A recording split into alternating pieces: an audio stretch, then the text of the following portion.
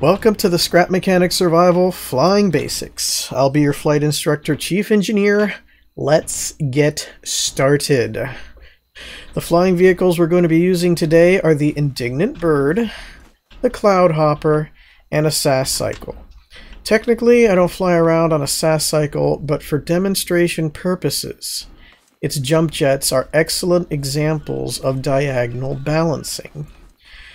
I chose all these different types of vehicles because they cover pretty much all of the basic flying stuff. I'm not going to be showing you how to build the exact same thing. It's more important for me to convey the underlying principles involved so you can design your very own flying vehicles without having to make all the same trial and error mistakes that I had to make to get to this point. The Cloud Hopper's navigation system is made with just 2 springs, 4 pistons, and just 4 buttons. You want to set yours up in a similar way to what I've demonstrated here. As you can see, I set up a little cross pattern that allows us to do a few things at the same time. Pitch, roll, and yaw. We have a similar setup with the Indignant Bird, which arranges the springs not in a cross pattern, but more to balance the weight of the vehicle better from front to back. It may have been difficult to see how this works in such small, compact flyers, so I built you a template. Let's check it out. This is yaw, left, right. This is roll, left, right, and this is pitch, up and down. I'll be putting this template for you on my workshop in a link below, so check it out.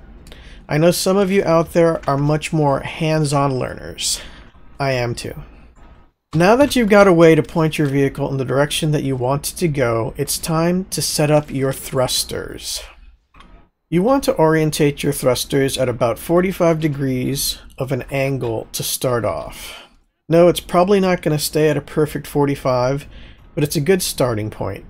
As you add weight in the form of fuel tanks, seats, and possibly other decoratives, you're going to need to imagine balancing all those components out across a diagonal line that is perfectly in line with the direction of thrust.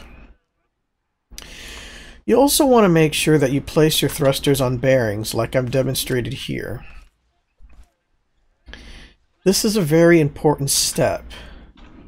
It's going to be these bearings that allow you to fine-tune and hopefully eliminate any pitch drift that your vehicle may have during the calibration process. It's also really important that you build with left to right symmetry. All this means is that when you're looking at the vehicle head-on, the left and the right side of the vehicle are perfectly equal. Any lack of left to right symmetry during this stage of building is going to make diagonal balancing incredibly difficult, maybe even impossible later on. So you need to keep this in mind.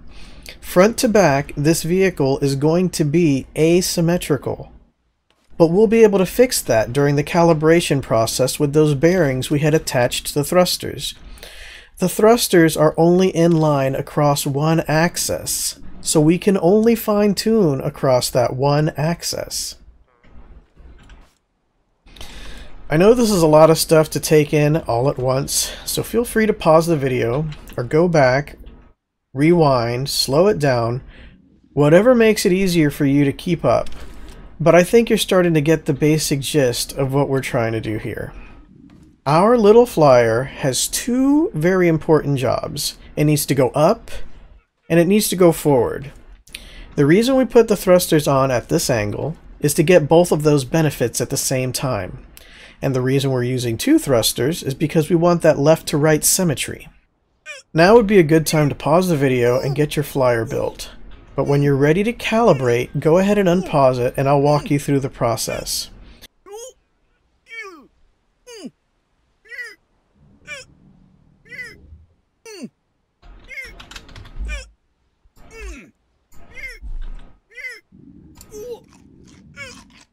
If you're just here to get schooled up as a pro scrap mechanic, then just keep watching right on through. Alright, so you've been building along with me, and you've got your flyer ready for its first test flight. What's the first thing that we need to do? Well, the first thing you need to do is determine whether or not the current placement of your thrusters have enough calibration range to correct your pitch drift. And the only way to do that is with some test flights. So fire up those thrusters and see what happens. Oh, and make sure you're taking off from level, flat ground. You're doing some serious testing here, guys. Don't sabotage your own results by contaminating your test environment. Okay, so you've probably done a few test flights, and your vehicle's flipping all over the place, and you're thinking, this sucks. And it does. The reason it does is because you haven't calibrated yet. Now, there's 3 different ways to calibrate your flyer. And this is where things start getting very interesting, but very fun. First thing you're going to need is a bunch of gas, because the calibration process is not cheap. The next thing you're going to need to do is turn your thrusters all the way up to 11. I mean level 5. Turn your thrusters up to level 5. If not, pause the video, go make yourself some level 5 thrusters, and we'll talk again when you get back. Alright, you got your gas, you got level 5 thrusters. Good. Now hop in the seat, hit the gas. If both the thrusters are set correctly and equally, there can only be 3 possible outcomes. Either your flyer is pitching down, or your flyer is pitching up. If you're extraordinarily lucky and there's no pitch drift at all, then you're a god who built perfectly balanced across a diagonal. Congratulations, pat yourself on the shoulder. But if you're like the rest of us mortals, you're going to need to start calibrating now. If your vehicle was pitching down too much, one of the ways to calibrate and cancel that out is to calibrate for lift. This is useful if you have a very heavy vehicle and it doesn't rise very quickly. All you do is rotate your thrusters under your center of mass a little more. This is going to adjust the diagonal line across your vehicle and hopefully put a more equal amount of mass on both sides of this imagined diagonal line. Now, if the opposite was happening and your vehicle was pitching up too much, then you can try calibrating for speed instead.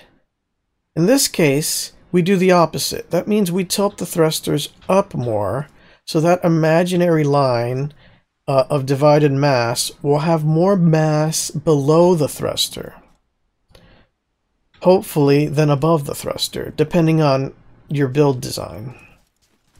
Of course, all of this depends on your thruster placement as well, with regards to the overall mass placement on your vehicle. Remember when I told you earlier that the 45-degree angle was not something to get too attached to? That's because calibrating for lift or calibrating for speed will either be an additive or subtractive process to that 45 degrees. Keep in mind, this is only the first way you want to try to calibrate. You're probably not going to eliminate all your pitch drift by doing this, but if you could get yourself to where you have very little pitch drift, the next way to fine-tune things further would be with what I'm going to call doing a thruster twist. Alright, before we move on to thruster twisting, we need to get something established here. And that is, are you at a point now in calibration where you're only getting a small, slow drift up or down when you're firing yourself around at maximum thrust on your level 5 thrusters? If not, and you feel as though your vehicle's not performing at your minimum expected standards at this point, then you need to reconsider the overall weight and composition of your vehicle. You may need to reposition your thrusters, add more thrusters, Maybe move your thrusters a block forward or a block back or up or down, depending on what your testing has shown you up to this point. So you finally made it. You're ready for some fine tuning. Just like before, when we were calibrating for lift or calibrating for speed, the idea was to rotate the thrusters up or down. Now we're going to use the twist function of that one last bearing that we attached to the thruster to do even more precise fine-tuning. If the vehicle is still pitching upward, just adjust the bearing 1 degree at a time by holding shift as you drag left or right in the controller menu. This will give you very minute adjustments.